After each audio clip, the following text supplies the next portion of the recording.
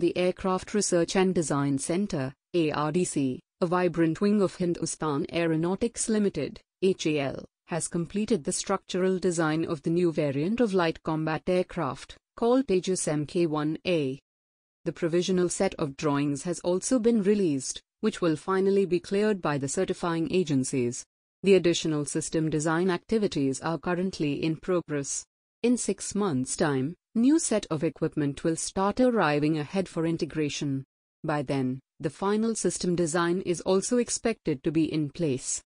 If HAL sticks to the current timelines, then the integration of new systems will begin early next year, followed by series of rig tests and later the all-critical flight tests. It is expected close to 200 flight trials will be undertaken before all new systems are being proven as per the requirements and satisfaction of the Indian Air Force, IAF.